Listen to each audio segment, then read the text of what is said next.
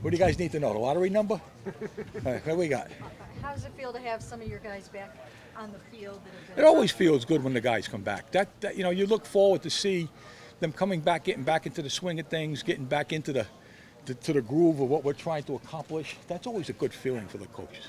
And I mean- Any position. Yeah, but I mean, even some of your injured guys, like seeing Antonio out there and Mm-hmm. Greco and Yeah, and Rex from we're bringing them back slowly. We're not bringing them back, where they're going to practice 100 plays a day. So we're bringing them back slowly to slowly fit them in.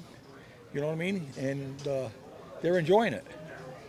Are you relying on the training staff to let you know how much you can push those guys? That's what they do. That as a coach, whatever the trainer says to do, we do. We don't, and I don't say, hey, don't listen to him, get in there. I was on staffs where, a couple of coaches did that, and the next thing you know, you got a million lawyers, and you got the media, and you got everybody else saying, hey, you shouldn't have done that. No, he says he's not playing. He ain't playing. Coach, besides just having guys out there, how does the line gel? Say that again? Besides just having the guys out for practice, how does the line gel? It comes in the chemistry in the meeting room. The chemistry you create in the meeting room, okay, between the coaches and the players is more important than any X and O I can draw on the board. That's the most important thing. The X's and O's fall into place, but the chemistry that's created in that room, okay, is what really counts. And what is the key for to be a really good run blocker? Oh, being physical, that good feet. I think your center, your core, okay, your core and your footwork, okay. You need to be able to recover, okay, and have good feet.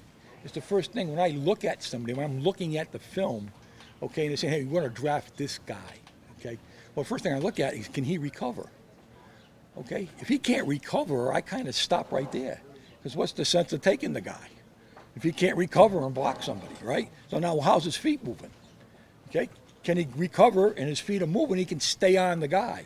Now, if we can get those two parts together, right, then we just keep progressing from there, okay? And then, I like the tough guys, the physical guys, and the smart guys. That all fits into it. Do you always get all those guys? No. You get guys that can block the guy. Like I had some guys at Tampa that can block their guys. They weren't really physical guys, but they blocked their guys. The guys don't make the play. I like the physical guys that, put you into the ground and you get nasty with them and they love to get dirty and that stuff like that. Those are the kind of guys that my lines kind of, resemble those guys. You know what I mean? But if you're blocking, at the end of the day, guys, it's did your guy make the play or not? I talked to Joel the other day, and he said it was a goal for him to be back with the team at the start of training camp, which he was. He took some snaps with the first team. But what did you see from him once you got signed on? Is he kind of made that rehab after the surgery? It just showed you what kind of person he was and his desire to get back. Well, he's a true professional. He's got the passion and the heart for the game. You know what I mean? I said that in the last time I talked to you guys. He has that, and he worked himself into coming back and doing that. You know what I mean? So, Joe Bertoni was a guy that I would go into the foxhole with. You know what I mean? I would take him to war. I would go with him. I can trust him. Okay, I can trust him. What's your feeling on how much practice Joe Thomas needs? Say that again? What's your feeling on how much practice time Joe Thomas needs? Joe Thomas has played every play for 10 years.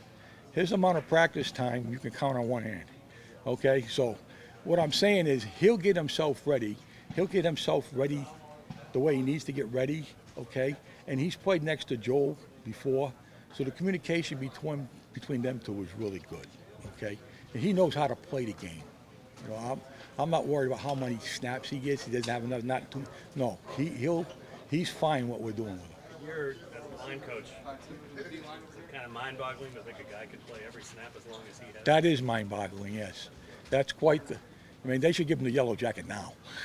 How is your battle at right tackle going? It's going good. It's a good competition. It's fun to watch them. It's fun to watch them compete, so especially in the room. They're competing in the room as well as they compete on the field. That's a fun thing as a coach to watch those guys compete, for that spot. Who's going to be the guy? I have no idea. Is it a little challenging to do it the way that you kind of have to do it, where one of them has That's to play left, you're juggling it. You know what I mean? Because when Joe's out and I got to move one guy over, and then the competition. But that doesn't mean they're still not competing. Because, hey, you're more physical than he is, or he's more physical than you are that day, guys. Hey, you got to be just as physical as he is. I don't care if you're playing on the left. Okay, you got to be just as physical as, So that all plays a part in it. Mental assignment breakdowns. Who's the smarter guy? Go ahead. You have a question? Yesterday was a big day for all of the offensive line units. How did you grade that day out, particularly in the live tackling? Here's what I know about training camps after 30-plus years at this level, okay? You don't get too high with the highs and you don't get too low with the lows. You get excited, now they got to come out and do it again today, and they got to come out and do it again tomorrow, and the next day, and then you start to get that little, you know what I mean? But one day is one day. But that was a high. Yeah, you feel good, but you don't get really high. It's not a high like we went to the Super Bowl. And you get a good feeling about yourself, but it's just a day. It's a day in the day of camp, okay? And those defensive guys, they're being fed red meat now. You know what I mean? So they're going to come back out here. They're not going to play slap and tickle this afternoon. That ain't going to happen. They're going to come out and try to beat us down pretty good. And we need to be rich. We have to rise up to the occasion. This is the third year for Cam Irving, and he's certainly had his ups and downs early in his career. What have you seen from him since you've come in and where he's at? He gained weight. He got stronger, okay? And he's put more time in the books, which is good, and in the film. You know what I mean? So he's taking the small steps, and I told him, look, what happens before, you got to learn how to flush that. You can't change the past. The only thing you can control is what's happening right now, Cam. So you got to stop from here and go forward. What's an example? You talk about Coleman and Irving competing in the classroom. So give us an example of what that competition is. The questions that are asked, I'll go out there and I'll say, okay, Cam, on this duel, what are you looking at? You know what I mean? And he'll tell me, and I'll say, okay, Sean, okay, explain to me, right, this protection, okay, and what it should look like. And he could explain it to me. And one's going to try to outdo the other to see how much they know about that spot, about that question. That's competing with one another. Bob, were you around the Bengals when Munoz was still playing? Yes. Joe Thomas. I can't. Right now, right. I told Joe the other day. I said, look, right. When I had Anthony in camp, you guys seen Anthony? Or you guys could have come out here then? I can't remember. I don't know. But I brought Anthony to camp. Mini camp. Yeah, when we were at OTAs and stuff, I had Anthony, Owen Krutz, and Scotty Peters up here. Okay? And I told Joe, I said, Joe, if I had to pick, it's him. Because you don't have a yellow jacket yet. He does. But Anthony was a really good football player. You know what I mean? Now, he didn't do what Joe has done right now. Joe's played every snap in the National Football League. Anthony didn't do that, but he played, and he was, 10-year-old pro, 11-year-old pro? So. Is that the greatest lineman you've coached?